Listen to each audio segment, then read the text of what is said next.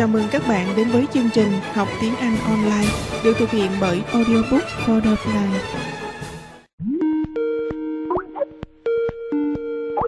Can you hear me? Do you hear me clearly? Yes, I can. Yes, I can. Can you hear me okay? Yes. Alright, okay. And lần đầu tiên xuyên chuyển Nhật phải không? Yes. Alright, so please introduce yourself. I'm 14 years old. Okay, so I'm in ninth grade next year. Okay, I'm in ninth grade next year. Okay. Mai gì? Yes. Okay, tiếp tục. My favorite sport is football. Very good. My favorite sport is football. Very nice. And my dream đừng có my dream, DR đó, coi nó là my dream. Đúng rồi, my dream hả? My dream was to become a doctor. My dream is chứ không phải was, is. Nếu my dream mà was là quá khứ rồi, mình không còn mơ giấc mơ đó nữa, không còn ước mơ đó nữa. Còn my dream is là vẫn còn. Cái nào vẫn còn hay là không còn? Vẫn còn is. My dream is gì? Nó lại. My dream is to become a doctor. Very good. Become a doctor. Very nice. What kind? What kind of a doctor?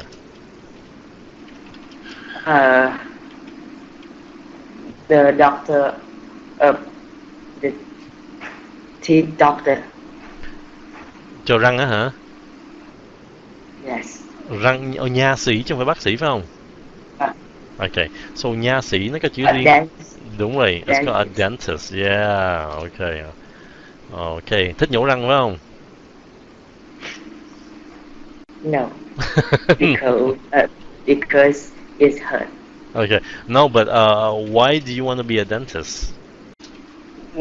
Because it have thể giúp mọi người nói sao? Because I can help everyone. Because I can help everyone. Help everyone to be beautiful. To be teeth. Okay, to have, huh?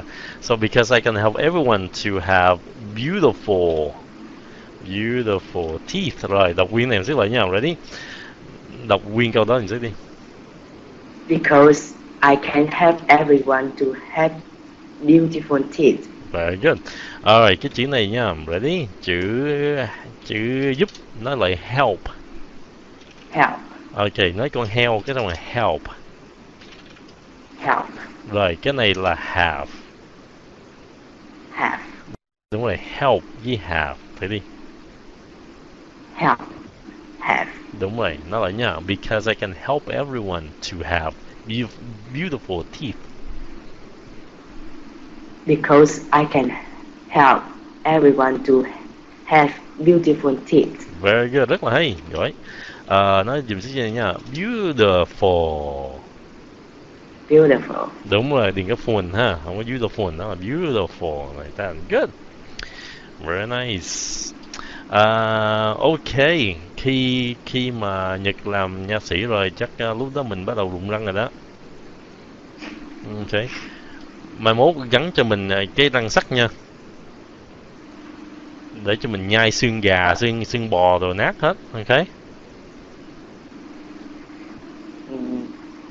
I think I can. I think I can. Phát âm chữ này nha, chữ think. I think. Think. Think. Âm tờ, âm tê đi. Think. Think. Đúng rồi, nó là I think.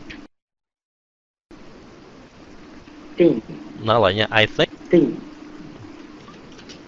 I think. Chờ tí. Okay. Very good. Nào, phát âm chữ này xíu nhau. Ready? Chữ này cảm ơn tên là gì? Thank you. Thank you. Thank you. Very good. Chữ người anh em. brother. Đúng rồi, teacher hả? Coi teacher âm T, right? Good. Where are you from? I'm from Huế. Wait, okay. Wow. I don't know why. Okay, maybe you can tell me. Okay, hiểu không? I don't know why là gì? Tôi không biết. Tôi không biết. Bạn có thể nói tôi. Đúng rồi. Why there are so few people from Huế on Paltalk on here? Hi Yi, how are you? Why there are so few people from Huế on Paltalk?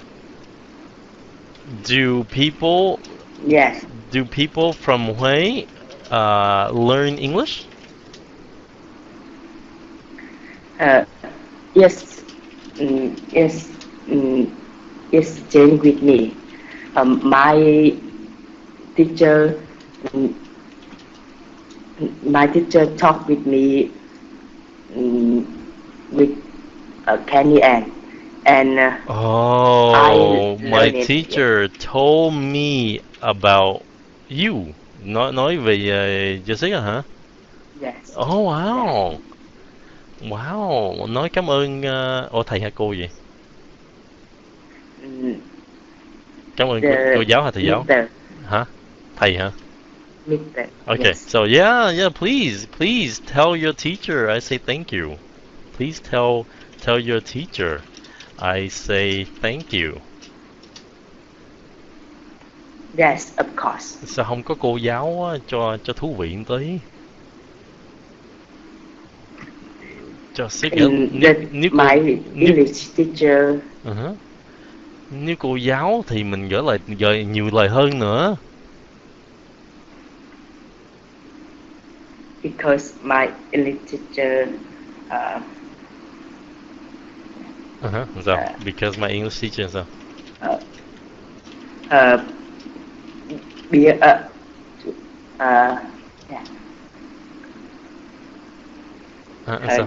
Because my English teacher is having a baby.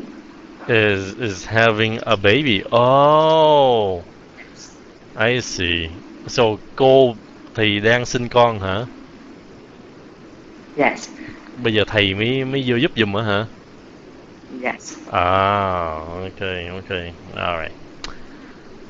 Có cô nào không sinh con không vậy? Cho không quá. Mày. Okay. And how long have you been learning English? Yes. I have been learning English for 5 years ago. For 5 years thì thầy không đừng có ago ha. For 5 years. Đúng rồi đó. Good. Alright, so how was your weekend? My weekend was like đúng rồi đó. Was like every day. Was like every day. Oh really? Why?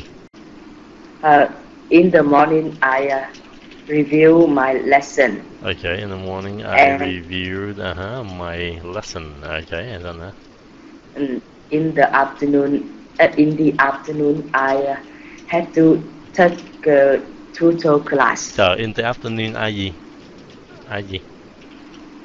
Take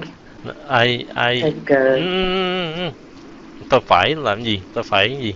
Phải tiếng Anh là gì? Hồi nãy đó. Take. No. Take. No, okay, vậy take mà quá khứ là gì? Took. Okay. Took. In the afternoon okay. Thì nãy Xích nhớ hỏi á là cái phải là cái gì? Cái xong rồi Nhật mới nói rằng là thức thì chỉnh sửa câu nó bỏ cái chữ đó ra. Ok, nói bây giờ phải không? In the afternoon. Okay, in the afternoon I gì?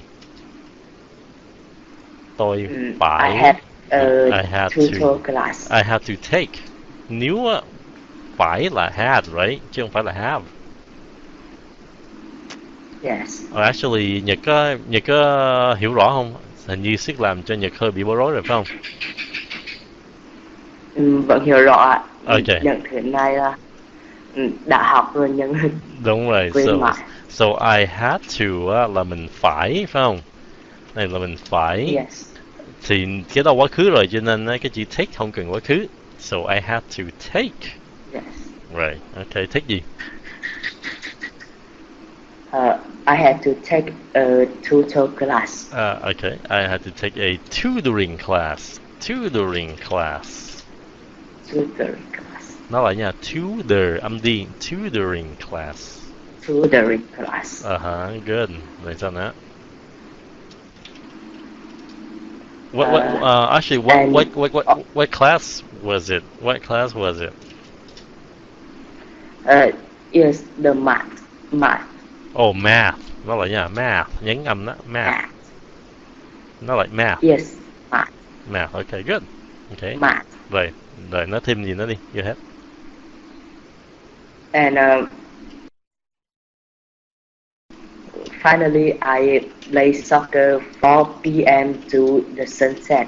4 p.m. to, okay. 4 p.m. to sunset. To the sun. 4 p.m. to. Thường á, cái chữ này thường họ dùng là till sunset. Till sunset. 4 p.m. to sunset. Okay. Nói lại đi, tôi chơi đá banh mỗi trưa đó làm sao? I play soccer every afternoon. Very good, rất là hay. Yes, I play soccer every afternoon. Good job. Good. Are you good at it? Some people said me a good kicker. Okay. Set là nói. Okay, tiếng Việt của mình là nói. Còn thực sự tiếng Anh là kể. Kể tiếng Anh là gì? Yes. Talk. Some people no kể tiếng Anh là talk là nói chuyện. Nó văn trang đúng á. Tell, mà quá khứ của tell là gì? Told, yeah. Some people told, kể tôi. Tại kể tôi là gì? Some people told me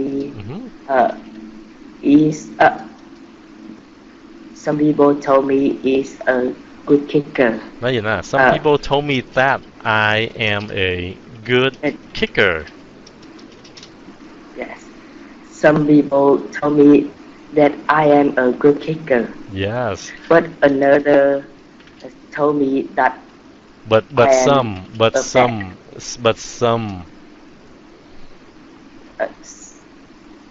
people. But some people. But some told me that đừng có đáp, nó là ta.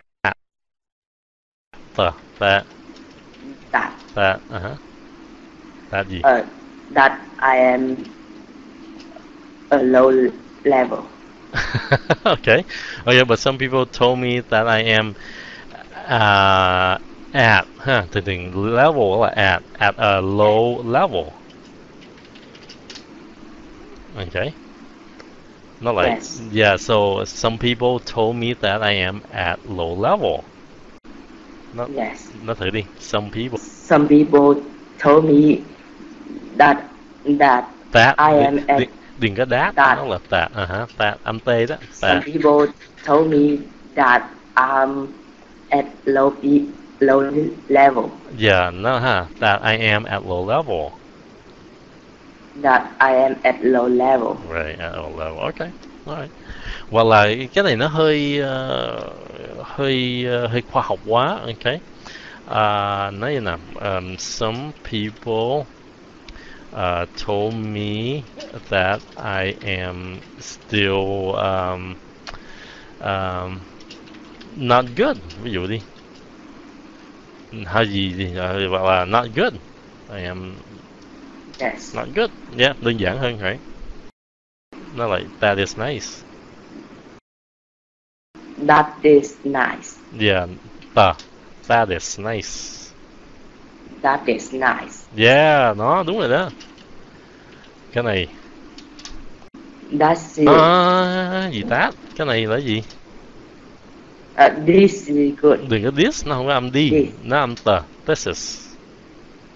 This is. No, this is. This is. Nó lại this is. This is good. Nói chữ T dùm xíu đi chị, nói chữ tí đi, tí đi, tí. This is good. Yeah, nói tí. This is good.